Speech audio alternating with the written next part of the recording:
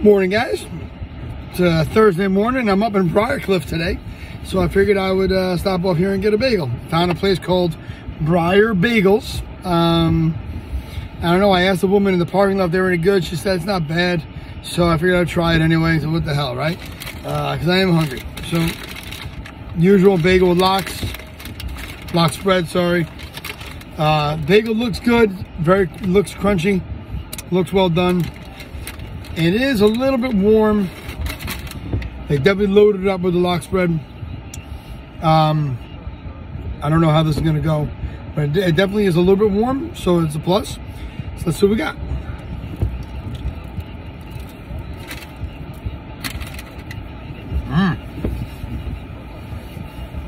Okay, so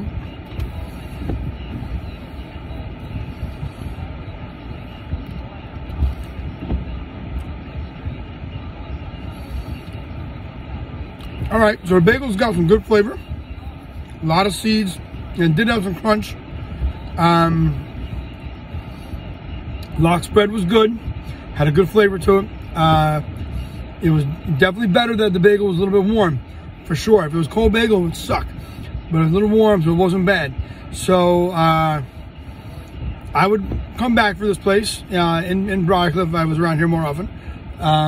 So I would go with this bagel. I'm gonna go, like, I think yesterday was a little high at 7.6. So I'm gonna go with a 7.8 for this place because it was pretty good. 7.8 to 8. But I'm definitely come back. What's a Jew to do?